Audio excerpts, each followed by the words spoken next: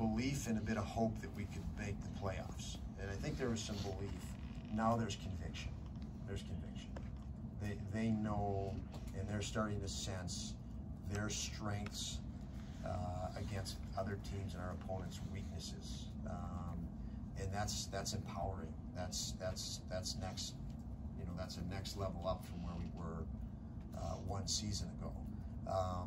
And now they have greater hindsight, covering Tage on a power play. Well, here's your other options. And so experience, situational awareness, growth in all those areas. You know, we had to,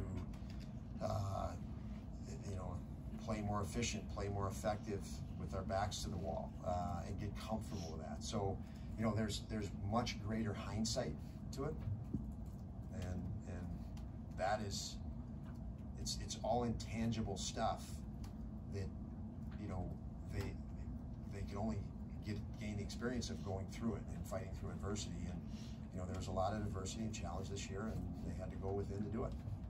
Don Casey, Middlesex.